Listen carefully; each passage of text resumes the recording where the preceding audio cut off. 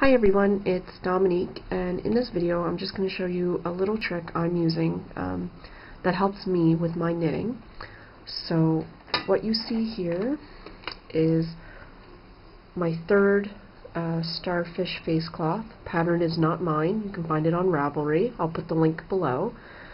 And what made things much easier while knitting this cloth is instead of using regular length knitting needle, which this is 4 millimeters and it is 14 inches long, so over 30 centimeters long for such a tiny project in comparison.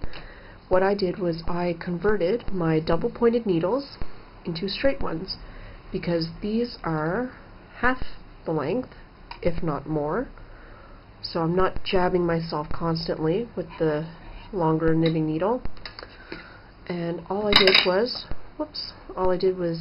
take my double pointed needles, take a pair of them, and I have these little covers, and these covers are typically used for the top of your work, or the top of your needles, to prevent your work from falling off.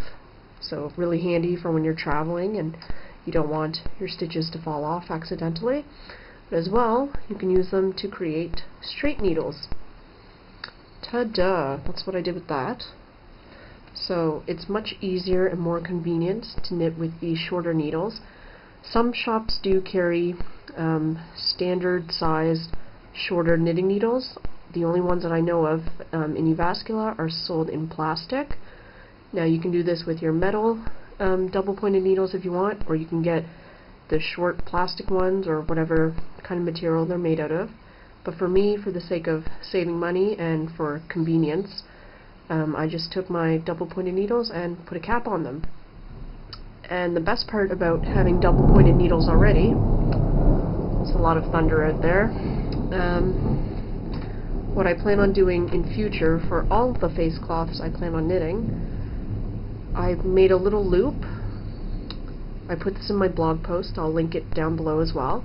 So with this loop I can hang it up to dry on the shower peg in the bathroom, or you can make the I-cord even longer and fit it loosely around your wrist so it doesn't slip off and fall to the floor if you're taking a shower. So to make an I-cord you need double pointed needles, and I don't have to slip my stitches onto double pointed needles because they're right there. I hope this helps, and thank you so much for watching. Have a great day.